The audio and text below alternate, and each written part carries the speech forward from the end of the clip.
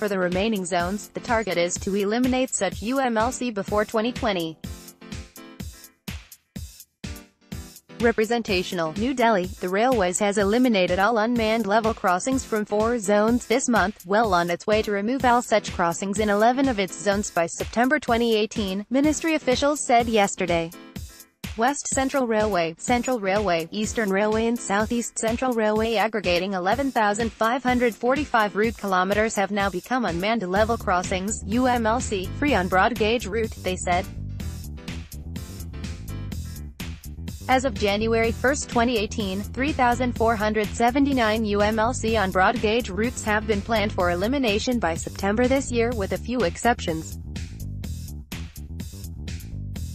All UMLC on routes having speed more than 100 km/h and on suburban routes have been eliminated so far, except 13 such crossings in South Central Railway which will be completed by July 2018, the official said. Railway Minister Piyush Goyal, in his first meeting after taking charge, had directed that all UMLC be eliminated in the next 1 year. He had set the target of September 2018 for eliminating unmanned level crossings in 11 zones. For the remaining zones, the target is to eliminate such UMLC before 2020, officials said. In 2017-18, the cash-strapped transporter showed its best-ever performance by eliminating, closing or manned 1,565 such crossings.